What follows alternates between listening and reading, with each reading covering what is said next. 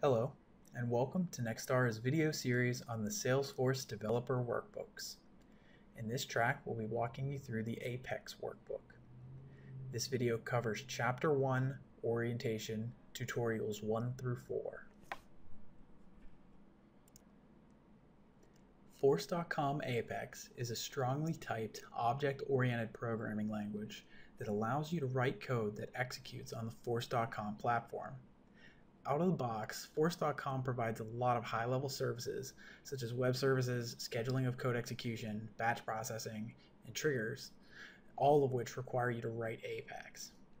This orientation lesson will help you prepare your Force.com development environment to begin working through the Apex workbook.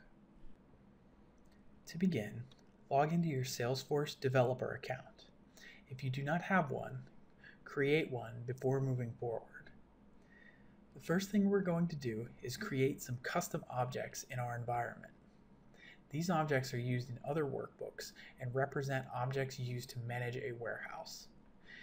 If you've already completed tutorials 1, 2, and 3 in the Force.com workbook, you may skip the following step. Everyone else should open a new tab in their browser and go to bit.ly/Apex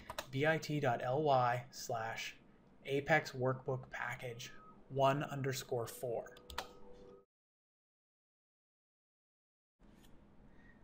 This is going to allow us to install a package that will provide the custom objects for us. So from this page, we'll click Continue.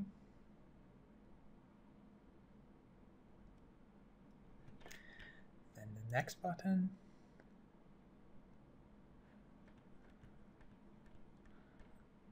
Next, and install. You may see the following screen that will let you know that your Force.com environment is processing the package and installing the custom objects. Now we're going to go back to Setup while this is installing.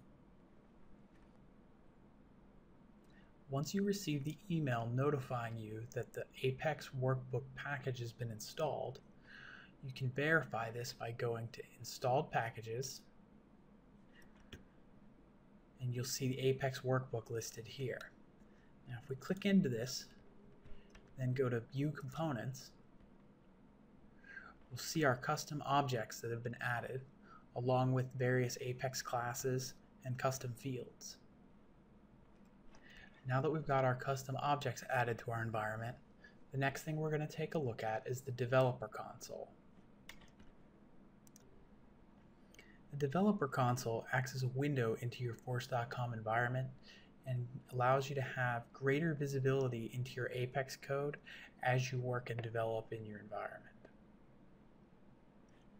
To activate the Developer Console, click the pull-down menu on your name and select Developer Console.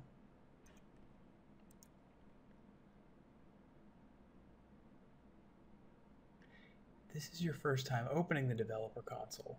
You can take a tour of the Developer Console features by clicking Start Tour. You can open the Developer Console at any time during your session with your Force.com environment. The Developer Console can look pretty overwhelming, but it's just a collection of tools to help you work with your code. First thing we're going to do is we're going to write a simple Apex statement and have you execute it through the console. To do that, I'm going to click Debug. It's like Open and Execute Anonymous Window. So open that, and you're going to type what I have here, which is system.debug parens hello world, close parentheses. Now go ahead and check Open Log and click Execute. And now we're in the log inspector. We've gone ahead and we've run our Apex statement, and here are the logs associated with what we just did. Now there's a lot of information here. Let's go ahead and click this checkbox that says debug only, and we'll see our statement that we did. Hello world. Now we're going to leave that filter just to kind of keep all the other stuff out of our way, and we're going to go ahead and try another simple statement. Let's go back to Debug, Open Anonymous Window, And I want you to add a couple lines to this command. I'm going to say hello world, and now we're going to also output system.now and system.now plus 10. Now system.now, that is the current day and time, the current date and time, and system.now plus 10 should add 10 days to the date that gets returned by system.now. So we're going to go ahead and execute this as well.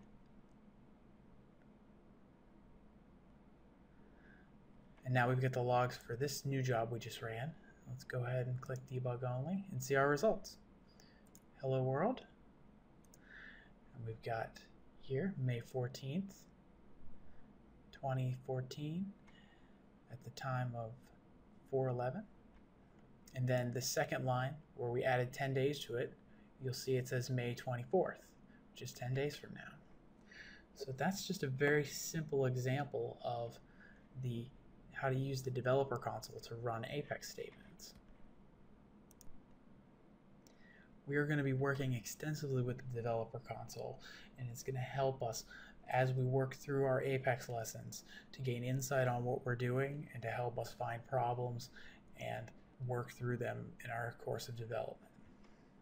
So the next thing we're going to do in the developer console is we're going to leverage those custom objects we created using the Apex Workbook package, and we're going to load some sample data into our Force.com environment that we're going to work with through the course of this lesson.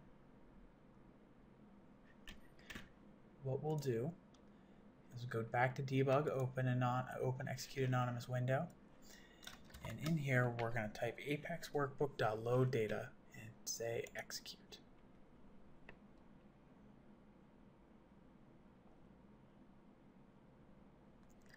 All right, now that's gone ahead and populated our Force.com environment with some sample data from the Apex Workbook package. That's going to help us going forward. Now we can go ahead and close the developer console and go back to our main setup page. Now we're ready to write our first Apex class. Since Apex is an object-oriented programming language, much of the Apex code you will write will be contained within classes. So what we're going to do is we're going to go back to the developer console, and from the developer console we're going to select File, New, Apex Class. As the name of the class, we're going to call it Hello World.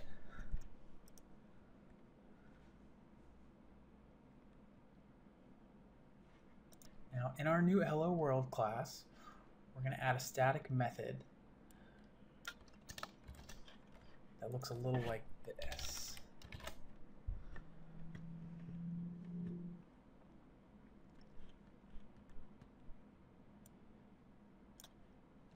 And then we're going to add an instance method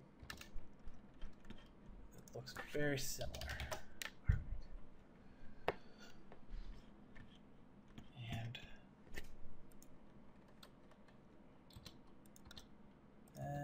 Go ahead and click Save. Now we've got our first Apex class. It's got two methods, sayU, which will print the string U, and sayMe, that'll print the string me. Now, the static method and the instance methods are different, and I'm going to show you what makes them different with the next step. So let's call some of these methods using our open execute anonymous window. So we're going to go back to this execution window, and the first thing we're going to do is we're going to execute the sayU method. We can do that.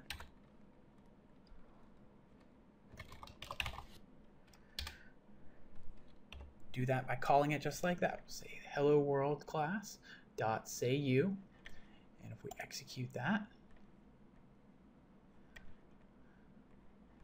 you can jump over here, it's filtered by debug, and we've got U, just like we expect.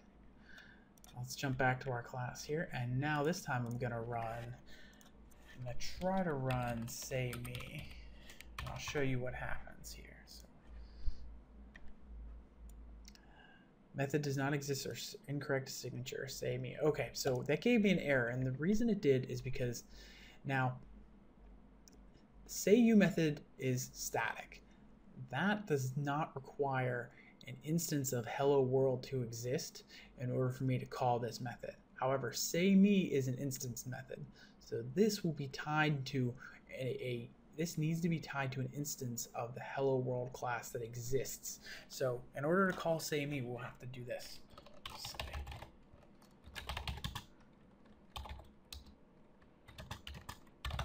Those of you familiar with Java or any other object-oriented language, this will look very familiar. So we're going to create a new instance of hello world called HW. And now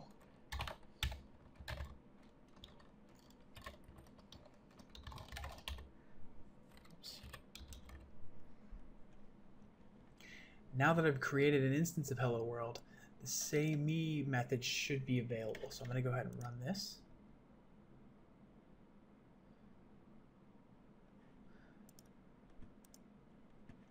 And there you go.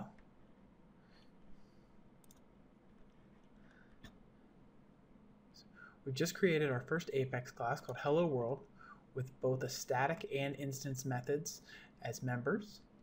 And we've worked through those methods with the developer console to see how they both work. I'm going to show you one more way to create Apex classes, and that's using the Salesforce user interface. So we can go ahead and close the developer console for right now. And then from setup, we're going to select develop Apex classes. We're going to click new. And in the editor pane, we're going to add this snippet of code. Public class message maker. I'm going to go ahead and click quick save here. Now you could have clicked save, but if you click save, it's going to close you out of the editor. We want to stay in the editor, so quick save is better for right now. Now we're going to add the following little bit of code to our new class. And this is a static method that returns a string, and it's called hello message. And it returns the string, you say goodbye, I say hello. Let's go ahead and click save. And now we've just created another new Apex class using the Salesforce UI. Now we can go ahead and show that that works. We can go back to our developer console.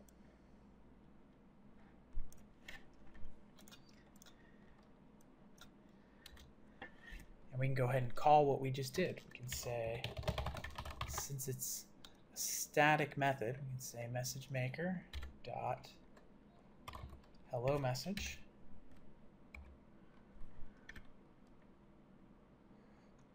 Actually, we'll do it like this. We'll say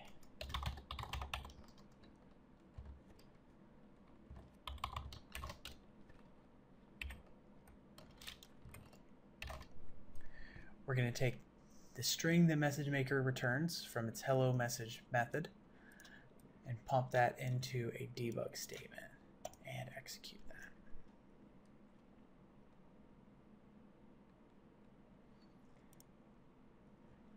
And there you go.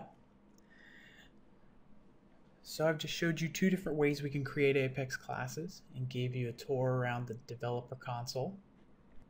In our next video, we're going to cover Chapter 2, Tutorial 5, Primitive Data Types and Variables. Thank you for joining us. For more great content, click to subscribe to us on YouTube. Thank you.